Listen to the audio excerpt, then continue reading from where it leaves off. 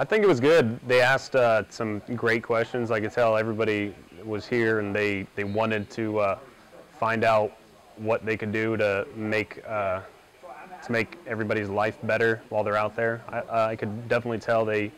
knew their job, and if they were new to it, if they haven't been out before, which I think a lot of them were,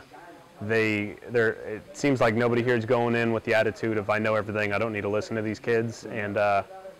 that's great, because that is a dangerous thing to have. Everybody here was here because they wanted to be here, it seemed, and they wanted to know what they could do to make everything better. So I think what I was able to bring to these guys, being a corpsman that have been on a corpsman and a patient, I've been on both sides. I think what I really brought, it was probably most important for the guys here in the class, is to tell them that no matter how much I thought I knew, I could always learn more, and to just really make sure the only problems, or the biggest problem I think they can run into is with dealing with people's lives, dealing with something so serious, to not get in the mindset that I know what I'm doing and I do not need to learn anymore. And it doesn't seem like we're going to have a problem with the guys that were at this class, because they wanted to learn, and it seems like they want to learn, and no matter how many deployments they've done, they all know that they could learn something else. A really important thing is you could have every single individual really knowing what they're doing, what their job is, and how to do it very well, very efficiently. But not to sound cliche, but you could have every single gear running perfectly, and if they're not linked together, then the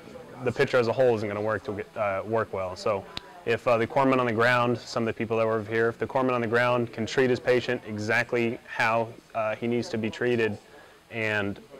the person that's at the next echelon of care or at the hospital can do exactly what he or she needs to do, it's not going to matter if they can't communicate with each other, if they don't know who to bring their patient to, or how to bring their patient to there. If there's a gap in between those two people, it's not going to work. So it actually is good to have an understanding before you go out there, when you have all these different things to learn. And I think with a class like this, it is good to understand that no matter how good you can do your job, if you're not working together as a team and you don't know what the person before and the person after you is going to do with the patient or has done with the patient, it's not going to fall into place. You need to know at least a general idea of all the pieces of the puzzle to be able to do your job and to help out the patient that you're working with. And this class is going to help them learn how that puzzle is. And I mean, that's what they're going to do, what all medical professionals, what all corpsmen need to do, and that's just their goal is to save lives.